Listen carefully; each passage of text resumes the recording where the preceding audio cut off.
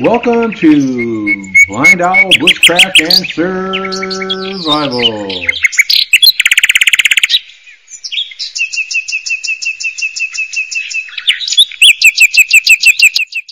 Hi, welcome to Blind Owl Bushcraft and Survival. My name's Dan. I'm here in the Philippines.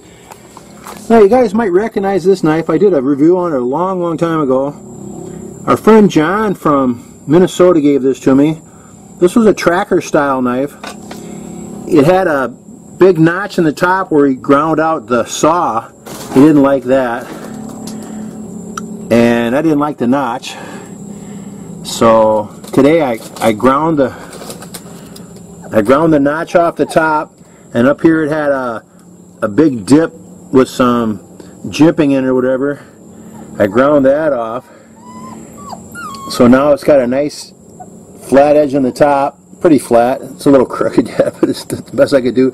Now I'm using my tool of choice is a right angle grinder, and I use worn out flap sandpaper wheels on it, and that's how the knife was completely covered with rust, and I cleaned it up, and then I got the edge back a little bit. It's got just a slightly little wire burr there, which is fine. I need to get a strap on it. I put it on the grinder for just or in the buffer for a couple seconds, and I use the right angle grinder to get a burr on one side. Then I flip it over and I take the burr off, and that puts it on the other side, and then really light back and forth 2 or 3 more times until you can barely feel any kind of a wire burr on it. And then I take it on the buffer for about a minute at the most, 3 or 4 passes. Mosquito. 3 or 4 passes on each side, and it is, you can't see my leg here, but just absolutely shaving sharp.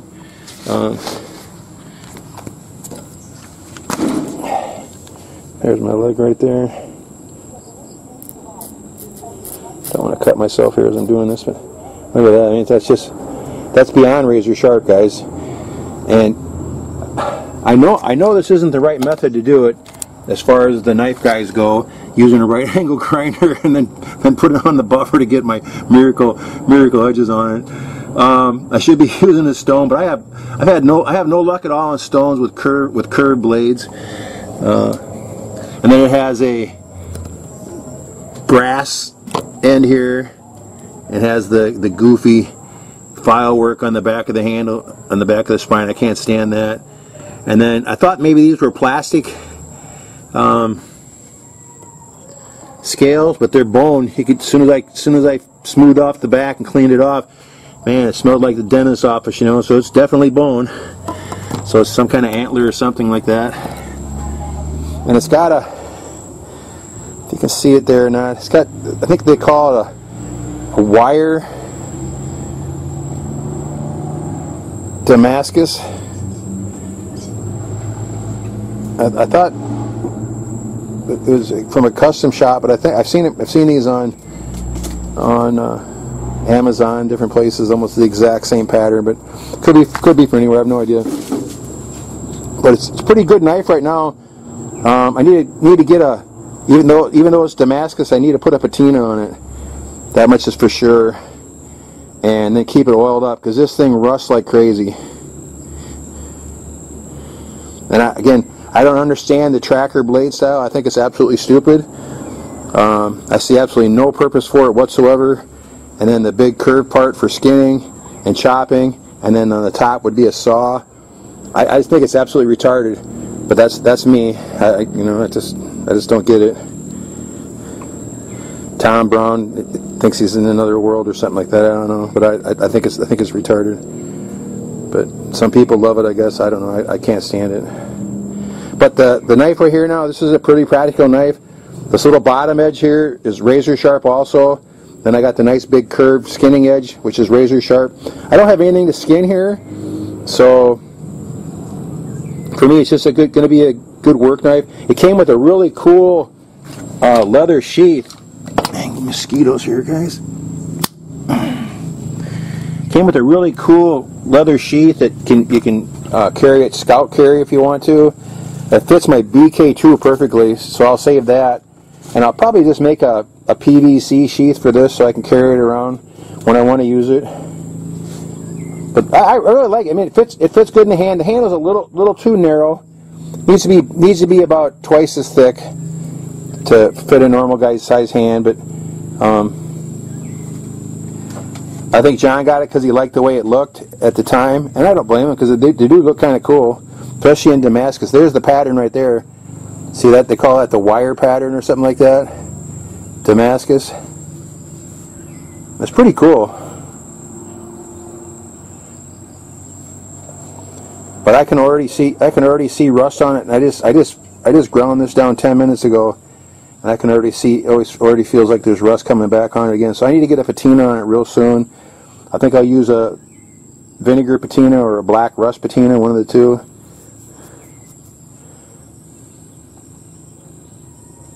There you can kind of see the patina there on the short blade, and there's the wires again. See that?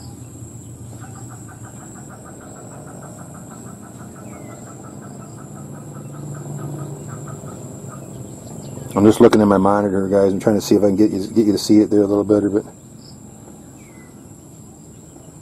there you can see it pretty good there. But it's a practical blade now. It looked kind of goofy with the big notch in the front where the saw was at. He didn't like the saw at all because it didn't saw. And I actually believe the saw on these isn't for sawing wood. It's for like scaling fish and things like that. That's what it's for. And then it had this real big groove up here for like jimping or whatever for your thumb. And I just ground it off flat all the way off, so it looks really nice. But thanks so much, John, for the knife. It's going to be a nice knife to screw around with. And again, once I get a good coating on, I used it for a little while when I first got it. I didn't like it at all. But I'll use it. I'll use it now because it's cool and because John gave it to me. And it's got some kind of a bone handle and brass. It looks cool. The grinding on the back. I don't understand that either. Just another place for stuff to get stuck in, but it's a style.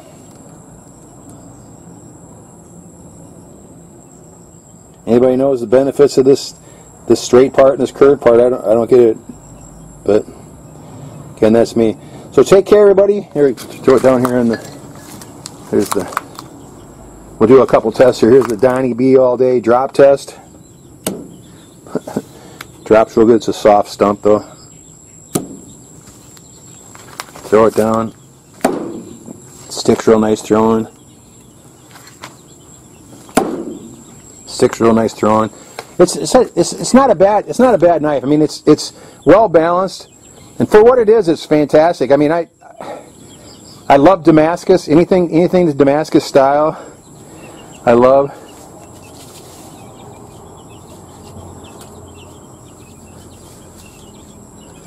So, take care, everybody.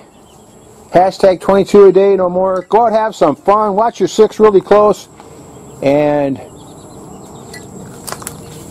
be safe. Don't take things for granted. Wonder if anybody's got a pile of rocks like that in their shop, huh?